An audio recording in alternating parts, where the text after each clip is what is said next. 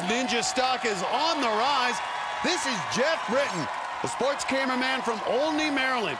He competed last year, but was kind of under the radar. This year, everyone's talking about Popeye. I am a professional cameraman. I'm usually on the other side of the lens.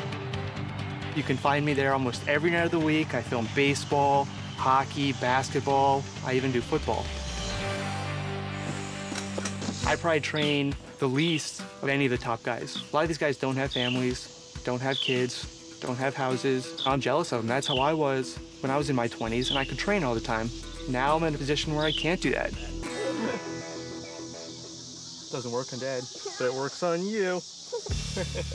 He's just this normal guy. He's a normal dad. He's a husband. He works a lot.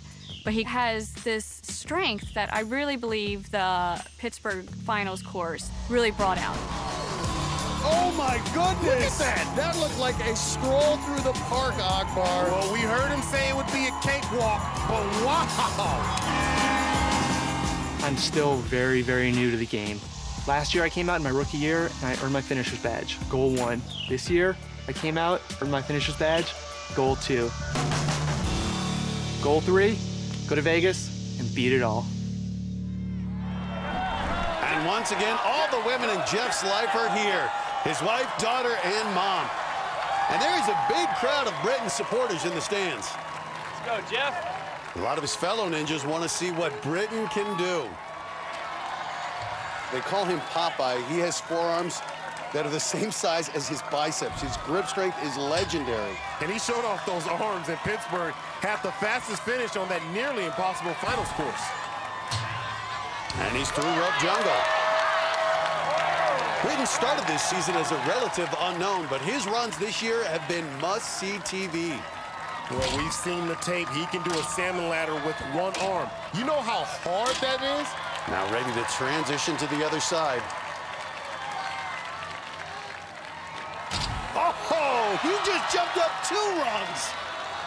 Wow, Britten looking powerful. He's not making any pause or breaks here. Well, this is as fast as we've seen anyone get to this point.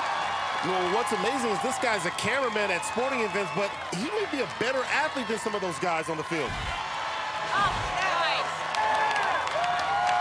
He's now facing down the butterfly wall. Again, that's a 6-foot jump to the wall. Woo! Good leap there. Couldn't make the transition. And now he is stuck as a slow rotation. And that slow rotation makes you grab, and it's zapping his energy out the longer he's grabbing onto that wall. Look at that rope climbing strength. Oh, using that forearm strength. That forearm strength is what got him up that rope. Good job, Geoff.